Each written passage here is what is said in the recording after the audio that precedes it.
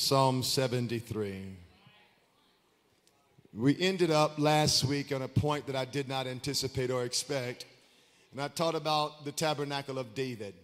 And in the book of Acts, there was a covenantal promise where the apostle stands up and says, through the mouth of God, that there was a tabernacle that he would restore from the ruins. That the thing, the agenda, the motive, or the modus operandi of God in heaven at that moment would be to erect another tent. Will you just say another tent? Come on, say another tent. Now, this was before the tent of the temple became stationary. Pay attention. Before the tent of the temple became stationary, he created it where it could move easily. A flexible tent, a host that could move and carry. And oftentimes when you're dealing with the spirit of religion, legalism, tradition, ignorance, error, idolatry, debauchery, hedonism, you're dealing with something that has claimed a territory. But in God's genius and in God's brilliance, when he wanted to be hosted and his presence to be experienced amidst and among his people, he said, I want you to create something that can host me, but they don't create something that stays where it is. Create something that's capable of movement and momentum. So you find several times and places in the scriptures where whoever was responsible for teaching the protocols and the protocratics around hosting the ark, where God would give them instructions on how to build something that could move. It could house it and move. And sometimes many of us, we're good at housing it and hosting it when it's where we want it to be. The challenge comes in is when we receive instruction from God to take this thing, this presence, this communication system, this compass, and go from where you're comfortable into where you need to go. Will you look at your neighbor real quick before I give my text and say, I have bad news for you? Open your mouth, say, I have bad news for you. The God of heaven is calling you out of your comfort zone.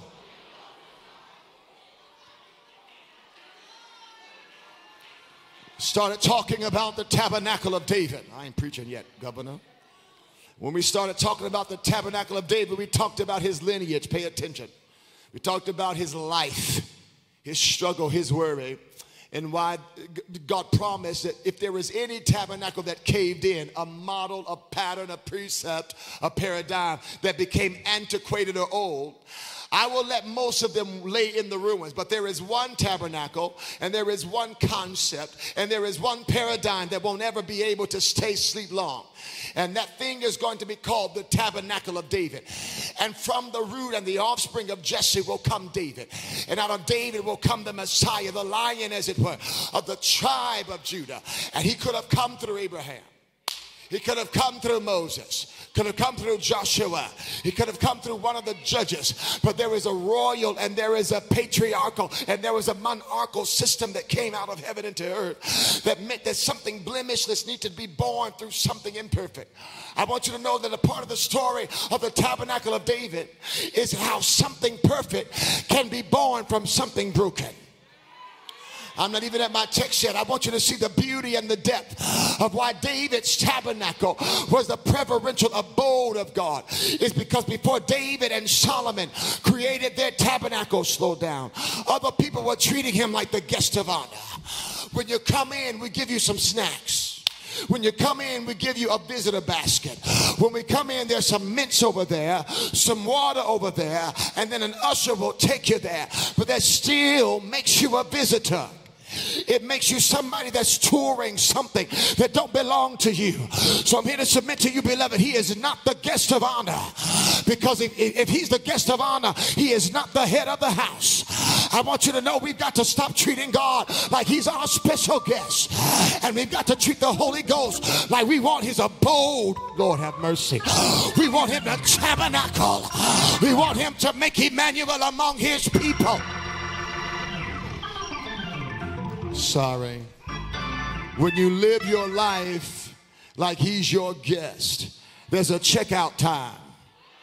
There's a check-in time. You can put the room in the name of an alias. Anything comes and goes there. But when he owns the thing, lift your hands and scream, I'm yours, Lord. Let me slow down. Okay. Balfour, you got to be quiet because you'll make me preach harder. Psalm 73. Verse 1. You there? Truly, God is good to Israel. You're not saved for real. That's enough for me. Truly, God is good to Israel, even to such as are of a clean heart. Let's read this together. But as for me, which meant that whoever is writing this particular psalm does not see themselves in the equation of Israel. He contrasts God's behaviors, reactions, responses to those that look like they have pure hearts. And then in verse 2 he says, but as for me, which means that somewhere in the internal nature and system of this writer, he feels that he is exempt from God's behavior and kindness and consideration. As for me, yeah, I'll get there. My feet were almost, while you were being good to Israel, my feet were almost gone. Come on, let's go. While you were being good to Israel, come on, open up. I'll let you go get some Taco Bell. My steps had well nigh slipped. I was envious at the foolish when I saw the prosperity of the wicked. Open up, come on. For there are no bands in their death, but it looks like their strength is also firm. Come on. They don't seem like they are in trouble as other men. They're not even plagued like other men. Therefore, pride compasseth them about as a chain, and violence covereth them as a garment. Basically, what the writer is saying, they do what they want and say what they want and live how they want and go where they want. And they live their life without a standard, and they get promotion. I wish I had 10. I just need 10 loudmouths to agree with me real quick. They live ratchet and whoremongering, and it seems like everything always works for them. But here I am fasting, praying, celibate, paying these stupid tithes, walking these dogs, and I get fired from my job. And here go Jazzy Jazzy getting promoted. I don't know if...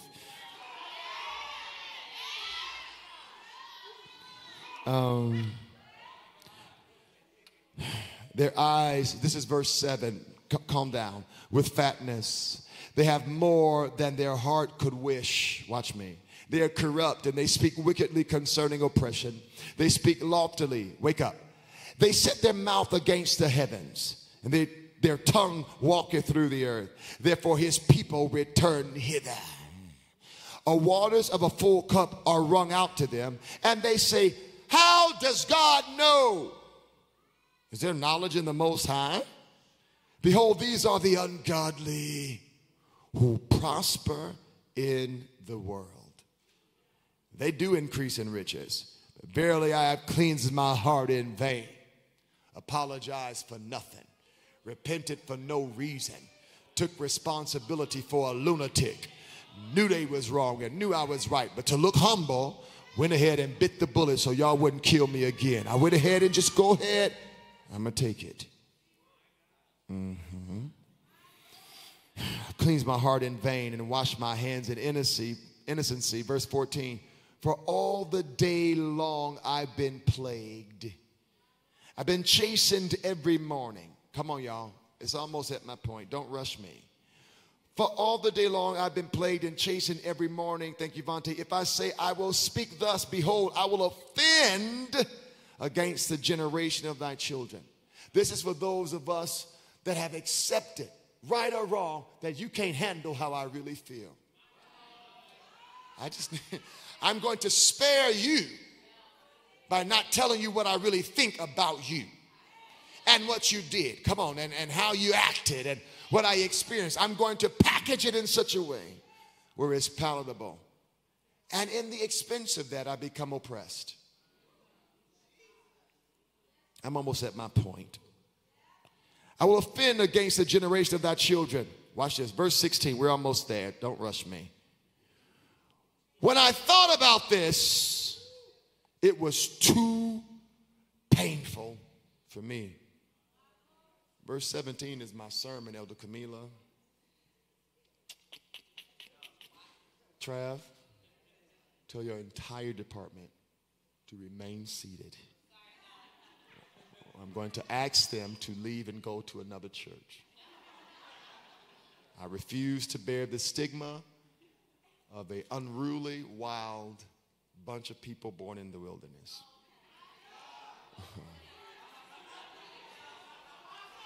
Verse 17. It was too painful. That's verse 16. It was excruciating. Didn't think it would ever stop. 17. The title of this message is Until I went, I don't have help, until the sanctuary of God. Then I understood therein. You set them in slippery places, casted them down into destruction. How are they brought into desolation, as in a moment, and utterly consumed with terrors? As a dream when one awaketh, so Lord, art thou that wakest, shall despise our image. Thus my heart was grieved. I now felt bad for those that hurt me. Please be seated.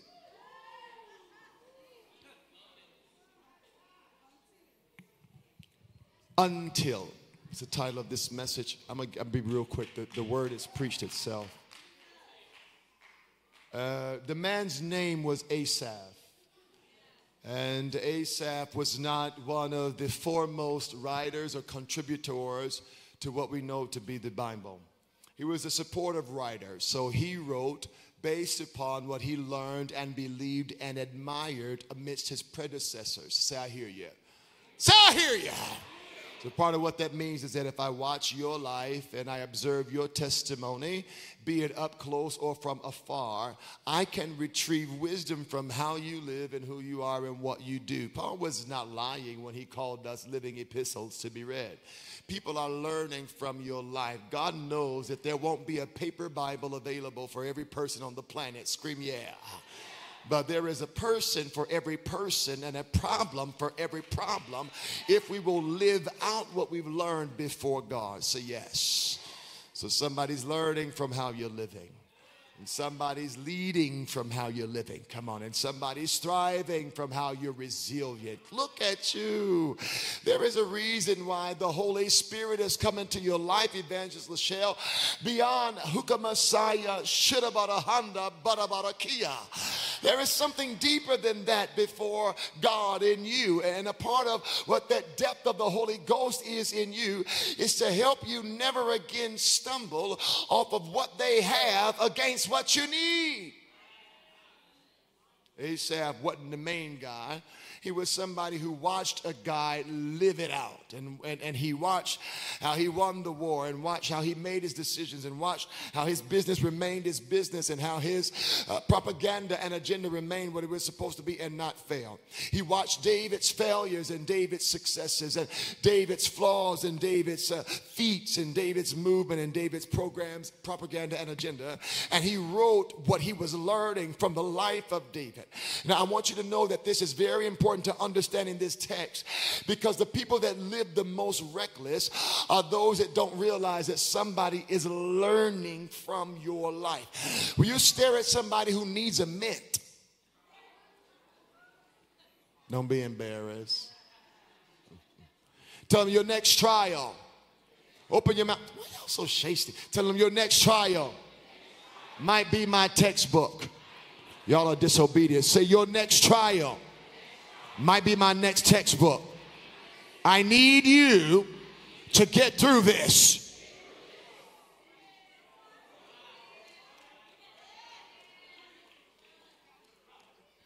Asaph writes, and I don't know that Asaph was ever privileged enough to be in TMZ. I don't know that he was famous enough to be the angle of somebody's criticisms, ridicule, or anything like that. He was known because he worked in the tabernacle of David according to the book of 2 Chronicles. So he was among Asaph and Jeduthun and Iddo and Gad. And he was with Nathan, and they were over there doing a shed. That's not an American precept or principle.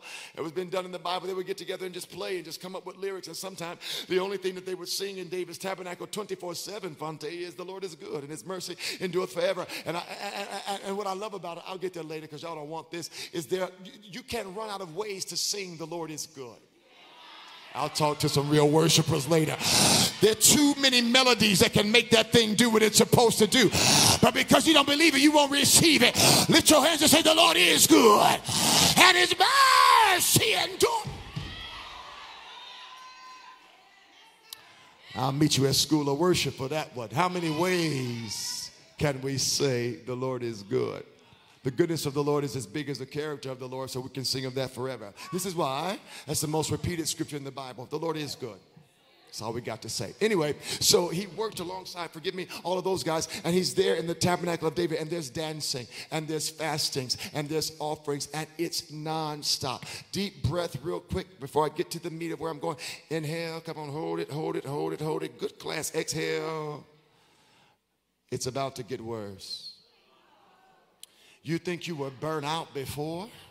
You think you were tired before? I must stay in my office. You think you were weary and confused and nervous, and you wanted your own time and your own space and your own dream and your own vision board, and you just want to live in my life like it goes and then live it right. Get ready for the refiner's fire. I prophesy fire on everybody that's trying to live their life like it's golden. Baby, you barely submitted. You barely consecrated. You are an uncrucified Christian, which means that there is nothing God can do with your unyielded vessel. It's too much dirt in there for water to from through there. And I told you that out of your belly rivers of living water would be there. But right now it's a stale pond because you're tired of being tired, and you're mad at being mad, and you're angry with being angry. But I'm here to tell you, bad news, baby. It's about to get worse. I know you won't be at church next Sunday. I know you're going to be virtual in that brunch. But get ready for the haunting of the Holy Ghost. Baby, it's not going to be a UFO, and it's not going to be Elvis. It's going to be the yes that you recanted.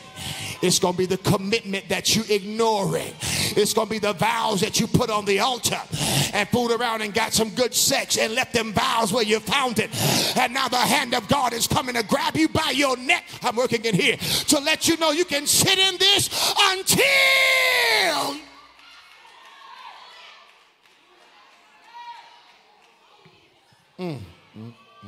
Asaph. Watch me. Asaph. Come on, y'all. Y'all got to hurry up. We didn't have a concert and all this, but I got to feed you all. I'll be a bad parent. Asaph was watching the example of David, the exemplar of David, and what he did was he started to write what he observed about how David won. How I win is information to you, and how I conquer is a textbook for you. So watching me ain't necessarily bad unless you worship me.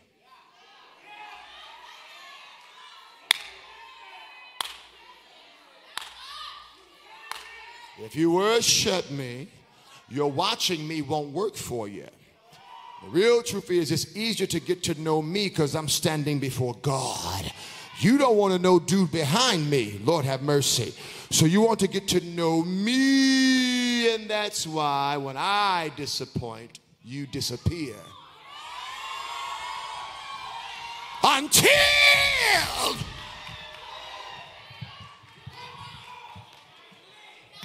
I'm almost there. Yeah. So Asaph writes from the outside. Please be seated. Asaph writes from the outside looking in. I didn't go through it, but I watched David do it. I didn't fight through it, but I saw that I was assisting. I'll get there later. And I watched. I don't want to be you guys. Listen, there's so many people that want this seat that's too little to sit in it, and it's like they're trying to get on a Harley Davidson, and they not even learn how to ride a bike with tricycles yet, and they want this pressure, and they want these problems, and they want these judgments, and they want these opinions. No, what they really want is a life of karaoke. Honey, that's not a real concert. That ain't your destiny. You are playing in my face by acting like you got what you don't have, because you can pretend to be whatever you've been around. It does not mean that you have it.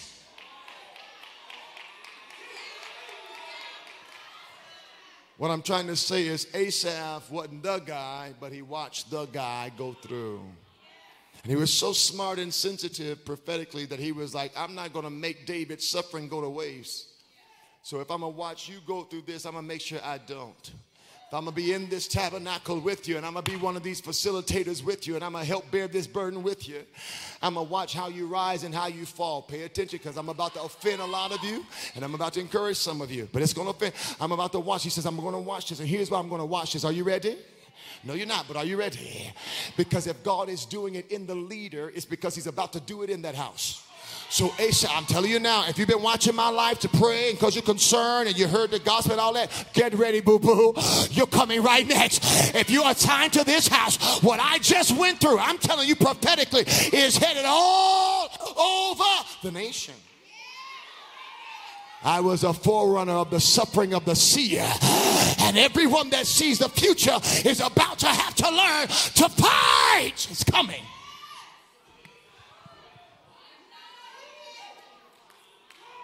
Yeah, so I'm just telling you what's going on. My chaos was prophetic. Wasn't my fault, it was yours. So when we go into this particular circumstance, we see Asaph writing out these observations. He's writing out these perspectives, and then he's going through a very real feeling. Can I preach a little bit longer? Come on, the barbecue sauce, the ribs ain't tender enough yet. So let me just work. He goes through realism. He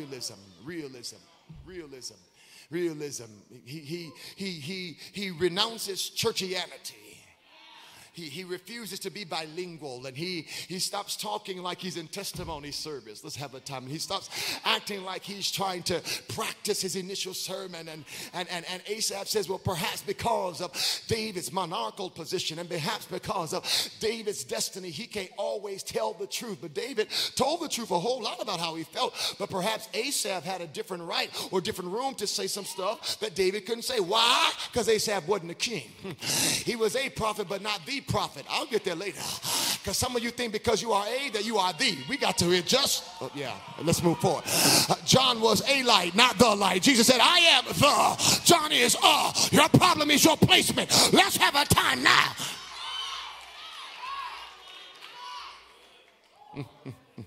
Forgive me, got out of control. So Asaph is writing, and he gets real with God. I didn't realize the other day that I'd answered my phone. I feel like preaching, and I was praying. And my corporate prayer sounds different from my private prayer. When I'm leading you in prayer, I'm not necessarily leading myself in prayer. And so I'm not being your prayer leader talking about me, my, and them and all of that. I'm carrying a banner, as it were, to lead you before the God that answers and heareth prayer. But that's not how it is in my prayer time. When I'm by myself with God, I'm like, yo! What are you doing? Do you hate me? What did I? They won't. Yeah, okay, I'm just being honest. Just 2 days ago, I'm like, what the heck is this for? Does it mean anything? You got people serving you all their life to die of cancer and fasting all their life to never own nothing. What is wrong? So then I said, if you're out there anywhere, if you're out there listening, help me now. Say realism. God can handle your honesty. God can handle your honesty. God can handle your honesty. God can handle your honesty. God can handle your honesty. God, you can be honest with God if you're lying to yourself. I said God can handle your honesty. You can be honest with God if you're in denial. God can handle your honesty.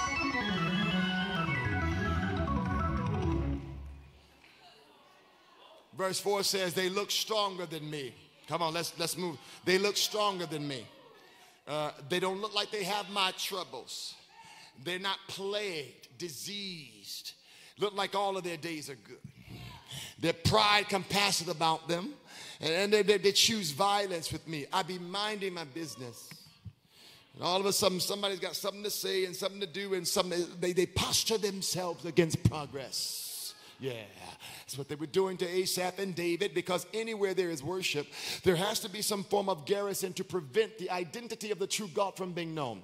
So wherever you've got a worshiper, you're going to have an antagonist that sets him up against somebody that's going to live in solidarity or sold out to the one true God. Because what that does is, if I frustrate the worshiper, the true God is veiled. If I can make sure that the real God is not seen, I can blind the follower. And Asaph writes, and he says, the reason all of this is vexing is because in verse 10, what Asaph is writing in the journal of life, and in the journal of worship, and in the journal of process, and in the journal of progress is this. He says, and his people return hither. God's people watch this and decide that they don't want it. They look at it and be like, if this is what it takes, maybe I'll just be moral. Open up. I'll be a kind person. I'll be nice and considerate with liberty and justice for all. You saw where they got us? America. You've got to live up to a different constitution. One that is holy. One that is governed by a lamb that has no spot. One that loves everybody the same. One who rules with justice around his throne. Not in ink, but around the throne is justice. You've got to tap yourself into him. He expresses himself before God. Will you pinch your neighbor real quick? Because they mad at me, but I don't care, BB. Would you scratch them real quick and say, neighbor, let it out before you go crazy.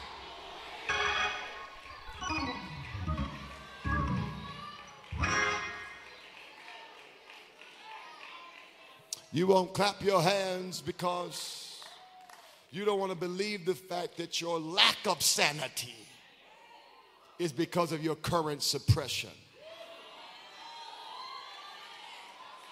The devil drives people crazy when he makes them hold it in. And we now have a normal view of a man who lets it out. If you thought praise and worship was about, I gotta praise, or with my hands lifted up, or the banners of the flag. Those are wonderful, just wonderful accoutrement to who we are and what we do. But that ain't got nothing to do with praise and worship. Praise and worship has to do with your frustration. Praise and worship has to do with your aggravation. Praise and worship has to do with your agitation. And if you can't give it to God, don't give it to Michelle, Ray, Ebony, Pookie, because God can do more with it than they can.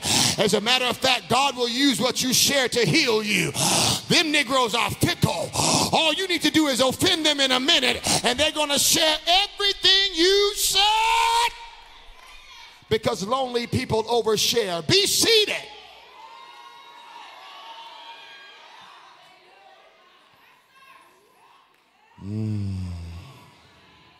Verse 12, 11 and 12. We're almost there, I promise you. 11 and 12 are the meanderings. Watch me. Listen. The mental acrobatics. The emotional Olympics. Watch it tomorrow. Of a man or a woman that only wants to please God. Fame is okay, but I want to please him. You liking me is okay, but I don't really like you, but I want to please him. I could see you in heaven in the waiting line, and I'd be perfectly fine, but I just want to please him. I could marry whoever I want or not get married and just live like an emotional, romantic tumbleweed all around the 40-70 window and the 10-40 window and sow my raw oats like Hakeem. But I want to please him. I want to please him. And here is why it's quiet in the room. Everybody thinks it's the reverse. Y'all have been bought into a Christianity that makes you think that God is supposed to please you. Therefore, what he does not bring to pass, what your selfish, self-centered, democratic, Republican, I'm grown, First Amendment tale, millennial tale think. You think that it's God's job to bless you. And because you're biblically illiterate, you think that blessing you means he gives you what he wants. But blessing you means signing off on you. Blessing you means putting his guarantee on you. Blessing you means endorsing you. Make the devil mad and slap 3 people. Say, I am blessed. A Hyundai and I'm blessed. A Kia Sophia and I'm blessed. I'm blessed in the city. I'm getting caught up. I'm blessed in the field. Blessed when I'm rich. Blessed on public aid. It ain't got nothing to do with what's in my bank account and everything to do with what's on my head. The hand of the Lord is on me. I'm blessed.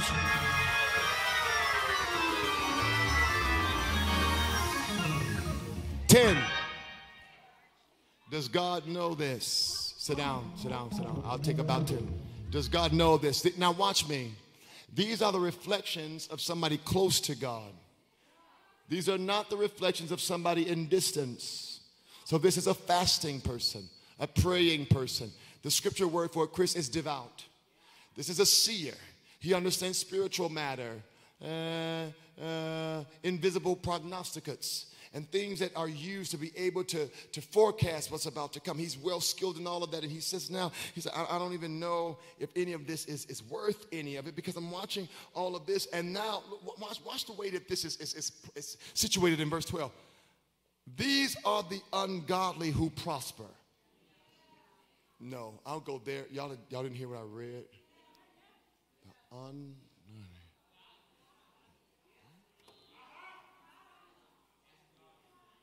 There is a prosperity for godly. And I'm over here like, blessed is the man that walketh not in the counsel. If you be honest, it'll bless you. And nor sitteth in the sea. And you, tree ain't withering and root ain't, but here is the ungodly, who pay no tithes off their OnlyFans.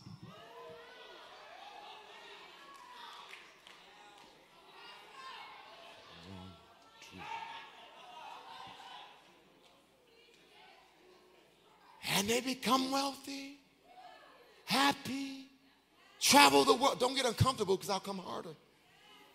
They experience everything that they want to in life. And I have had to resolve the fact that if I'm going to obey, I've been preached, EP, into this conundrum of thinking that sanctification and suffering and success can't coexist. That if I'm going to be sanctified, I will suffer. And under the canopy of suffering, there is sickness, sadness, instability, inconsistency, and I'm just supposed to act like it's the will of God concerning me.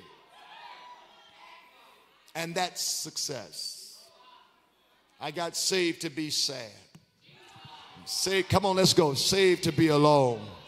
Saved to not know who I am. Come on, open up. Saved to not know who to trust. Saved to always feel like I've got to do everything by myself. As a matter of fact, under the regime of hell, I had all of the support I needed in the direction of instruction. It was not until I left Satan's kingdom and got translated from the kingdom of darkness into the kingdom of light that I needed to now live by faith. My fears materialized everything I needed. The thing I feared the most came upon me. But when I started to live a life of faith, then I had to. In fear, you don't trust the unseen. In faith, you live by the invisible. Asaph is ruminating. He's writing all of this. And there's this one word, I'm certain it won't bless you unless you love linguistics and transitory language, that makes one sentence mean something and it's transformed or rearranged by one word. I did feel that. That did happen. She did do this. He did do that. This was my trauma. This was my background. My family did do that. My job did do that. All of this happened. I want to know how long it's going to take for you to get over what happened. Come on, let's open it up. I think that many of you are stuck in the fact that it happened, that you cannot heal, because you want everybody around you to acknowledge that it happened. But you don't need nobody else around you to agree with your version. I'm working in here. Your variation, because here's the real truth. Scream, put your weight on it. You're going to be a hero in somebody's story, and you're going to be a villain in somebody else's story. But blessed be the name of the Lord. Some people will say you saved their lives. Others will say you ruined it. But both can be true.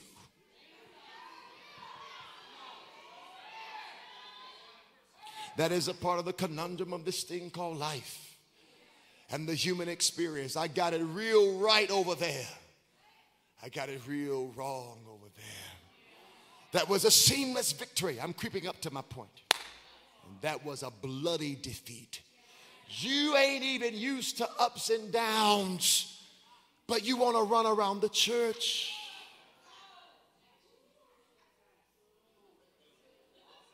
I felt that. Watch me. Shh. I remember that. Can't get it out of my head. Lodged in my life. Let's go. Lodged in my belief. Lodged in my convictions. My relationship protocols and processes, they are there. And because pain becomes a policy. When you've experienced a certain level of pain, you make it the rubric by which you engage relationships and or not. I won't give you a chance because I did that and I made a contract with myself that I'd never let that happen again. I'll be like Jesus on another day. Come on, let's go to church. I'll die for the name of love on another day. Now, I'm not telling you to be taken advantage of. Cut these Negroes off. You have my blessing. I kick them all out. But at the end of the day, you got to realize that sometimes you're the problem. And sometimes you're the issue. And maybe the one you need to be diagnosing is yourself. But if you're like me, sometimes it's hard to get through to up until you get into the...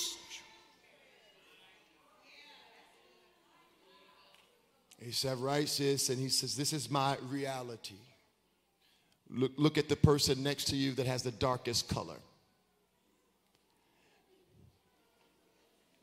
Say, neighbor, the only thing your reality needs is revelation. Now tell them your revelation is more powerful than your reality.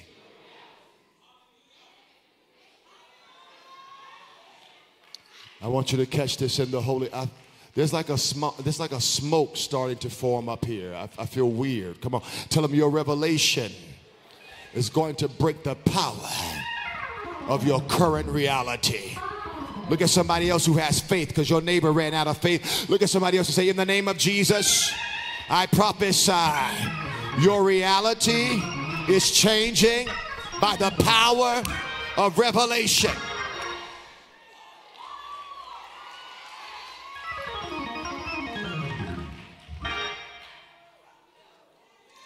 I felt that. I said that. I meant that. That happened. It hurt. There's facts. There's receipts. There's proofs. These are my experiences, my explorations. Until. You know what the devil always is shocked by, May Dupree? When a spirit-filled believer under the unction, katadishta rohotare, of the Holy Ghost changes their mind. I feel like preaching right now. What do you think repentance really is? I wish I had somebody slap your neighbor and say, I changed my mind. Hallelujah. Look at somebody and say, I changed my mind.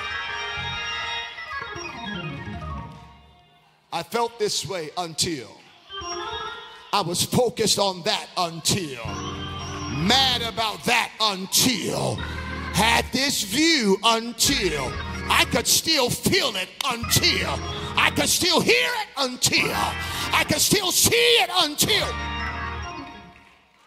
It means that there will be feelings, experiences, longings, desires, wants, fears, focuses that have a threshold.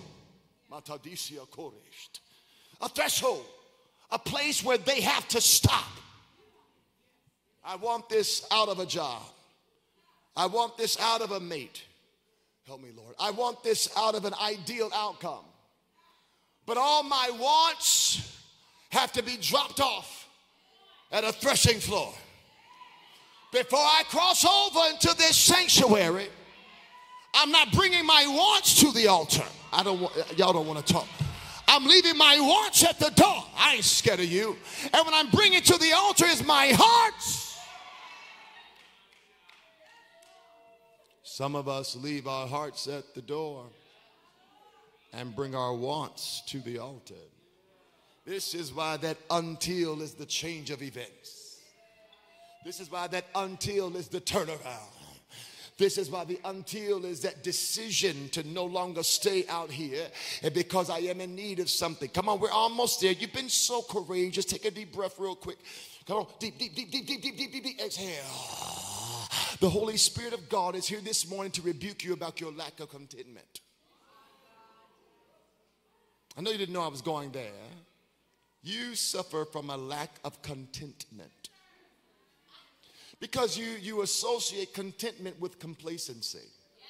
And you associate contentment with stagnation. I don't care if you're uncomfortable. You associate contentment with not being able to move forward. But contentment is not paralysis. Contentment is level consciousness. I'll give it to somebody around the corner. If you don't want it, I don't care. I'm used to rejection.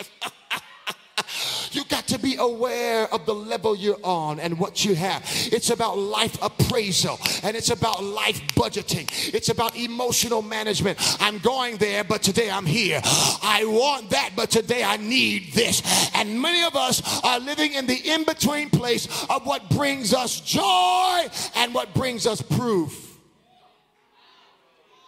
Because a lot of what we think is happiness is our ability to silence our critics, our naysayers, enemies, and opponents, and we're still not content.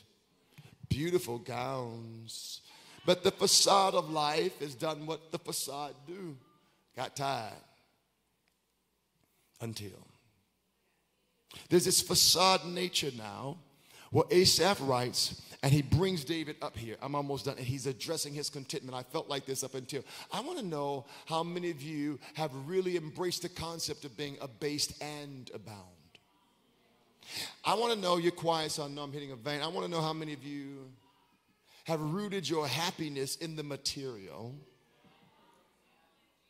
or the applause, the celebration, the acknowledgement of those that watch you and your life.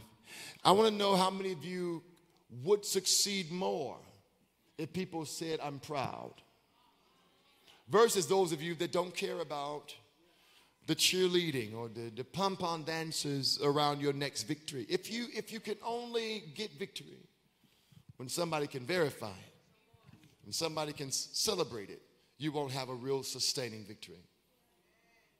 You got to get an until moment. I'm in my feelings, in my flesh, in my experience, in my story, in my statistic, in my reality. Here is where we start talking about the presence of God stuff. All of that stuff dies before him. What I went through matters. What happened to me harmed me. That did occur. These events did transpire up until. Now, if these moments in your life linger in you emotionally, mentally, relationally, it means that you've not come to the precipice where you've been willing to make the divine exchange between your feelings and his, and your wounds and his will. That's the until moment. Every altar is about until. Now, this is, I didn't even take communion. God help me. Take it in your car. This is the, oh, Jesus. Y'all messed me up. I saw that crack. I got convicted.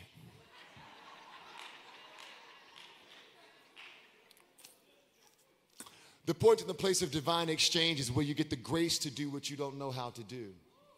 And I feel like what the Spirit of God said is to teach this thing about sanctuary, about gathering in the presence of God, is this: you've got to be able and available enough to relinquish whatever owns, controls, dominates your existence until you get to the place of the threshold of the sanctuary. Now, for some, the sanctuary may legitimately be a literal place. God has always anointed and ordained literal places. But for others of us, it might be an internal place. Maybe your life is a little too noisy. Maybe your friendships are a little too noisy. Maybe your decision making is a little too noisy, and you need to figure out what you need to do to drop your cares at a certain place and level up until you come in there. Now, if you are going to find this place called sanctuary, this until place, you've got to be willing to stop looking at, focusing at, studying on what you think God is allowing in the lives of the others. Because you can't really be in the presence of God and be in comparison and contrast with them. Hello. Okay. Please don't force me. If you're going to live in such a way where the basis of your devotion is God making you keep up with who you feel like is doing and getting and receiving what they don't deserve, it means you have deified what you think you do. And it does not mean that this reality, it might be that it looks like the wicked are prospering. And it might look like the wicked are advancing and the wicked are moving forward. It might look like that. The real question is, why are you looking at that? The reason you're distracted is because of your lack of reverence for the sanctuary. The presence of God. Repeat this after me. I see it. The presence of God. Say, the presence of God is the safest place from my perspective. Say, the presence of God is the safest place from my perspective. One more time. The presence of God is the safest place from my perspective.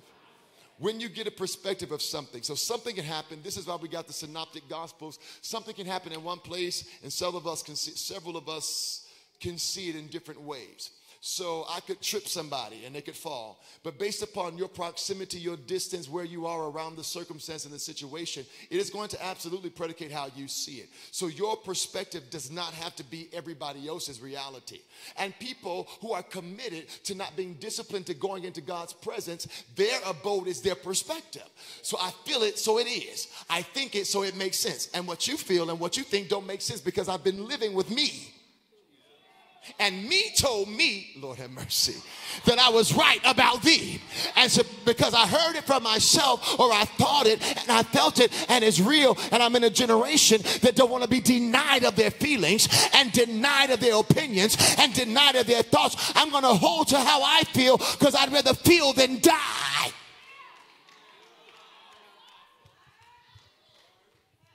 And that's normal.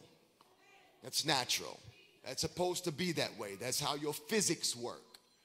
It's supposed to change when you come into the sanctuary.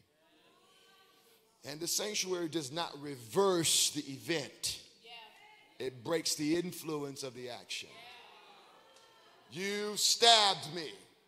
I'm bleeding, but I went to the hospital. You robbed me, stole the stuff out my car. And I had a club on my steering wheel and an alarm that worked. It was really protected. And you got away with it. But I went to the cops. When life's. And future's future. When questions are questions. There is one place I got to go where it ain't the hospital. It ain't the public aid office. It's the sanctuary. My life is doing stuff. My purpose is confusing me. I feel punished by what God wants me to do and be. Where can I go? Because if I go to the family reunion, they're going to encourage me in disobedience because they want to understand me. I'm sorry, Ariel. They want to understand me. And so because they want to understand me, I'll disobey God to make sure at least they'll understand.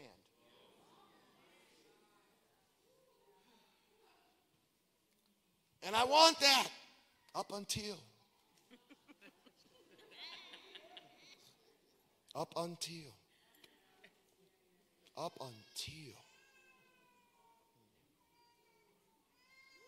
Last night, Stand up.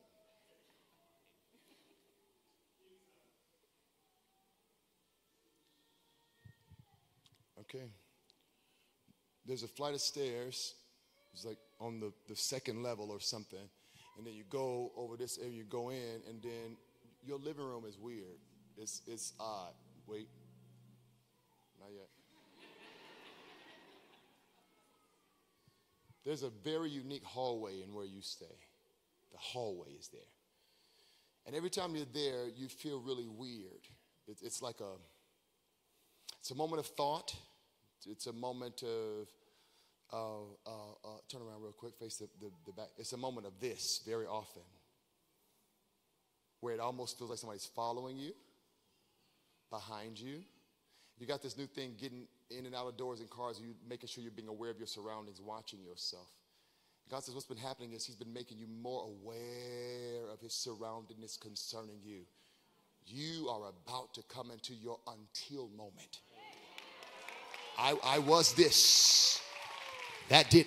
I'm telling you, I'm about to get loose. This was the anticipation. This was the fear. This was the hope. This was the backup plan.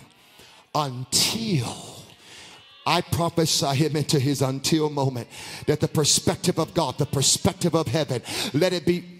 Why? I feel the ground shaking. Pray in the Holy Ghost real quick. Up until this thing comes to full manifestation, full potential, full intercessory depth, full power to replicate and to multiply. I prophesy. What is this? Let it increase on them. The ability to teach the difference between the holy and the profane. Let something happen on the inside of him where a generation need be circumcised by the Torah and the Mishnah and the Pentateuch. Burn him, burn him, burn him, burn him, burn him, burn him, burn him, burn him, burn him, burn him, burn him, burn him, burn him.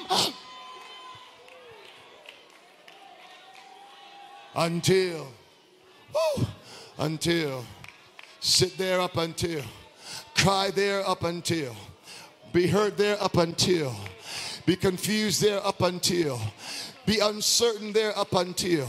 I prophesy to your uncertainties, your insecurities, the things that you're unsure about, the things that you are in the middle. Let this be a season of holy confirmation for you, a season of the answers of God concerning you.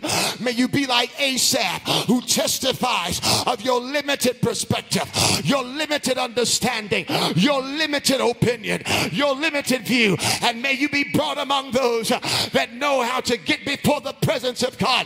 I'll leave my feelings at the door. I'll leave my pain at the door.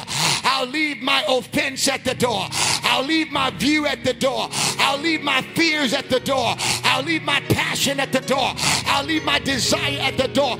All I want to do is to be found in the sanctuary where I can have some one-on-one time, some quality conversation, where I can get some answers, where I can focus, where I can see, where I can hear, where I can be strengthened, where I can be concentrated, where I can be healed, where I can be lifted, where I can be delivered.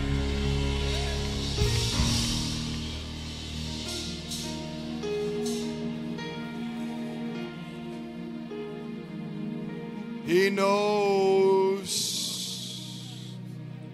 knows how you feel. That's not the hard part. The hard part is what you're willing to do with how you feel and where you're willing to place those feelings. All of this is here, but I'm not going to sit in the fact that this stuff is unfair and painful and aggravating and frustrating. I'm going to find my frustrations in the right place, hands lifted everywhere.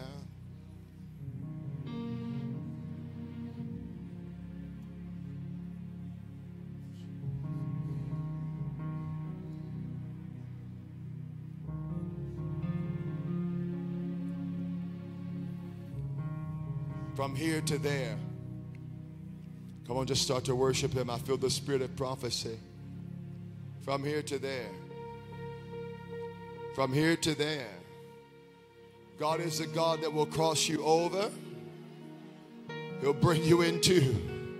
Something powerful is happening. I'm letting you go. He'll cross you over. He'll bring you in too. He'll move you out. He'll bring you in. But you've got to be willing to be found where he is. Now, God's asking for something in this moment. He's asking for a brand new commitment to his presence, to his house, to his sanctuary. He's asking for divine access to his presence and to who he is and how he is. In Jesus' name, libraries and catalogs. Father, blow him into the manuscripts of heaven now. Show him what you've been writing and writing and writing and writing and writing. Separate him in his generation now. May there never be another. In the name of Jesus of Nazareth, mark him. Lift your hands and worship him now.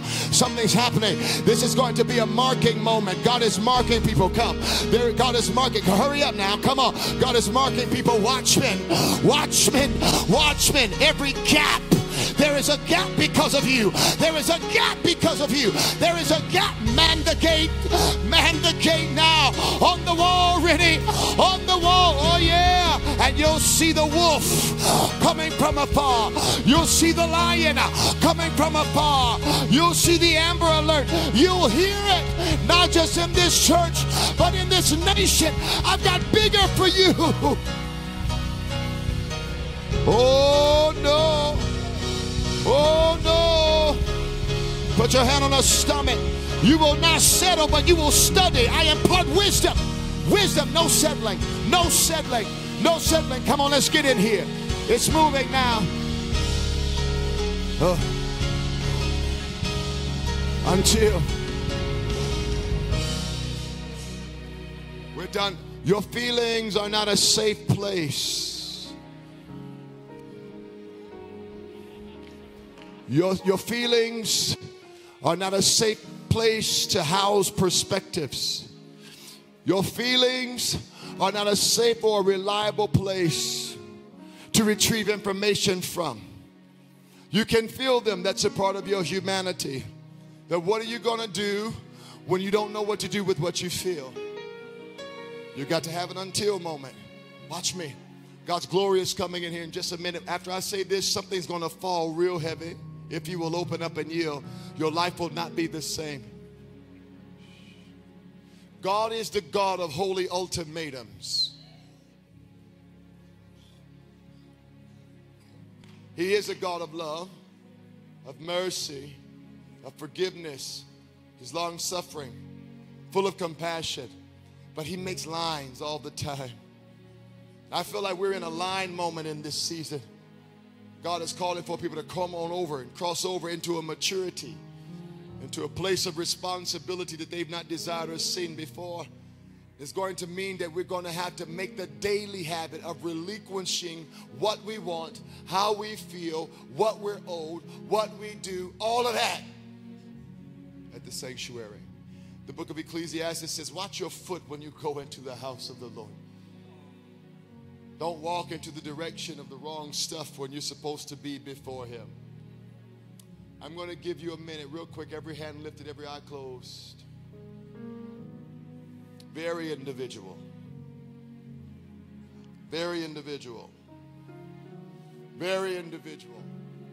Ignore your neighbor. Forget about the fact that you're at 7359.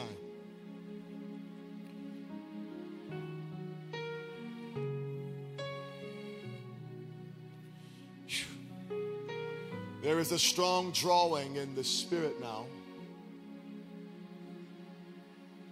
For those of you that have moved subconsciously and just got distracted. I feel this. I feel, and the Lord wants to arrest thousands of people around the world in the prisons of their feelings.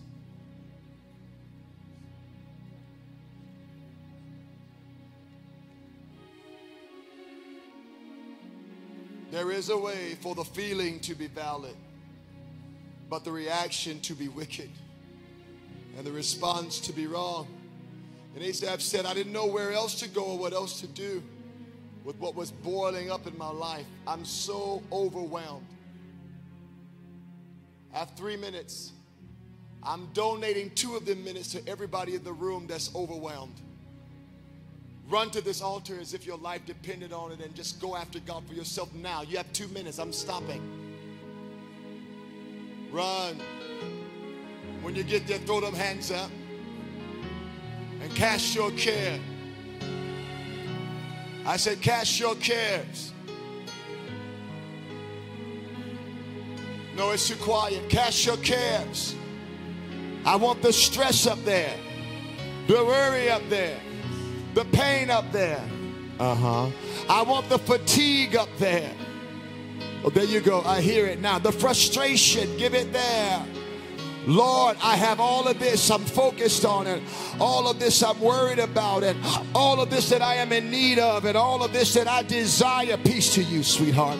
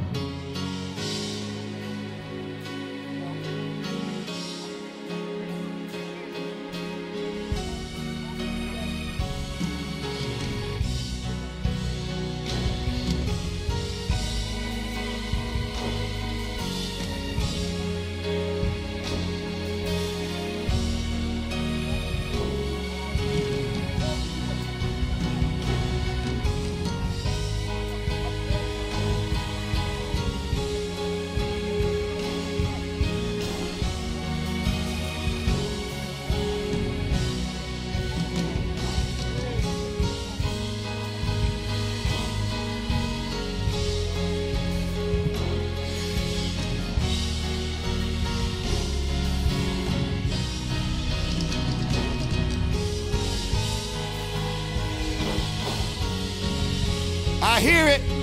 I hear it now. Come on. You have 1 minute, 39 seconds. Cast your cares now. Lord, I'm frustrated about this. I'm aggravated about this. This is a series about praise and worship. But I don't want to just give you lip service. I want to give you life service. So I'm not going to give you hallelujah right now. I'm not going to give you thank you, Jesus, right now. What I'm giving you is, Lord, I'm mad. Lord, I'm frustrated. Lord, this is bothering me. Lord, I'm uncomfortable. Lord, this is painful. Lord, can you do something? Lord, where are you? Lord, do you hear me? Lord, do you see me? That's worship. Come on, do it now. I don't hear you. I said do it now.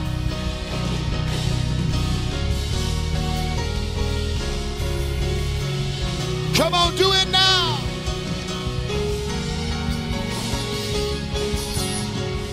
You got 44 seconds. Stop playing. Every care you have, every care you have,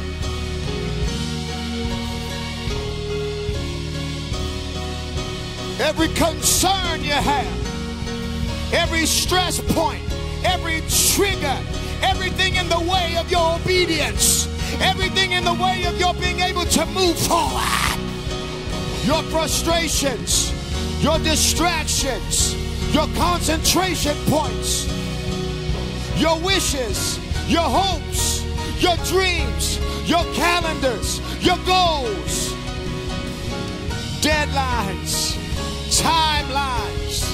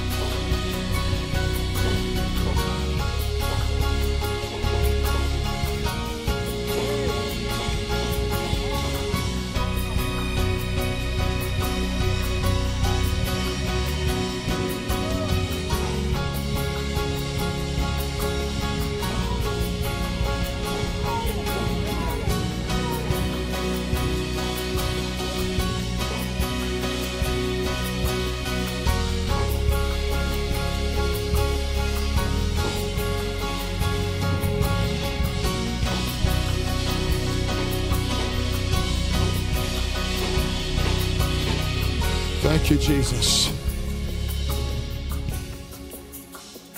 Thank you, Father. We're done. Thank you.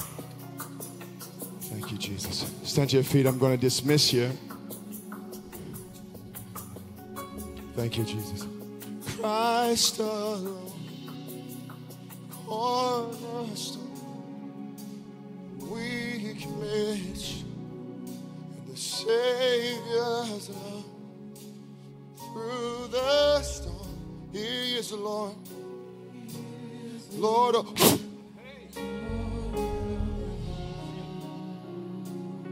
Christ alone.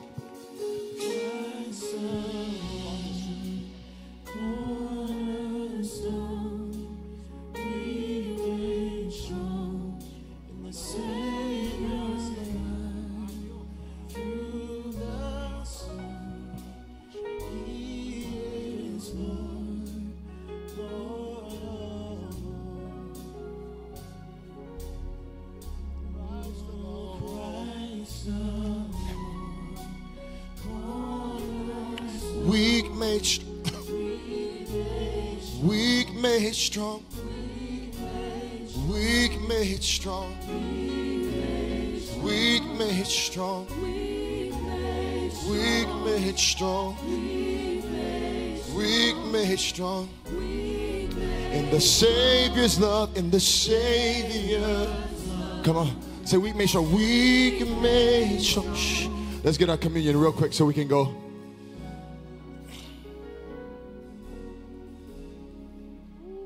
Christ alone, you're my cornerstone.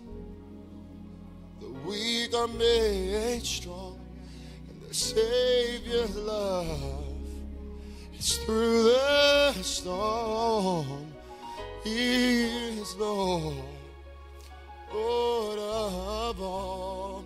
Father, you've given us, if you don't have a communion cup, please lift your hand, will you? They'll come and serve you. Praise God. Everything turned around when I found the place of my perspective. The problem may not change. My perspective can be touched in the sanctuary, though. We must leave our place and go to His. Does everyone have a communion cup? We have some again. Blessed Savior, your presence is everything. Your presence is everything. Does everyone have their communion cup?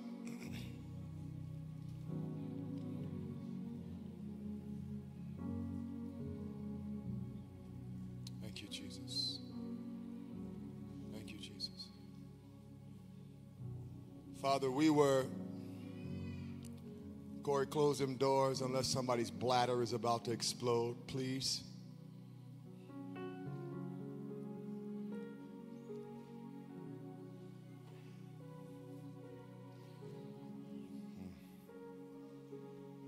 Lift your hands. Father, we thank you that we were foreigners. We were aliens. We had no name, no room, no place, no reason to be until you came and redeemed us by the power of your blood. We have no right to live for ourselves, from ourselves, or by ourselves. Father, as we celebrate the final supper of this covenant and era, we thank you for entering into a new day, a new way to live and think, a new way to be. Righteousness, joy, and peace in the Holy Ghost. And I thank you that you call whoever you want to call to the table. And I thank you that you invite those that don't feel like they have room and right to come. I thank you for those that have been called away and kicked out of the table. Thank you for those that were told that they would never belong at the table, that they were too expensive to hurt the other people at the table, that a hymn could never be loved. And I thank you that your blood covers it all. So we take this body together. Come on, y'all, hurry up. The glory is moving. We take this body together. I wish I had I need a travail in the house real quick. And without the shedding of blood, come on, without the shedding of blood, I can't control what's happening now. Without the shedding of blood, without the shedding of blood, without the shedding, without the shedding of blood, without the shedding of blood, without the shedding of blood, without the shedding of blood, there is no remission. But God sent his only Son, and in the likeness of flesh, he condemned sin in the flesh. Let's take this now. Come on, let's go.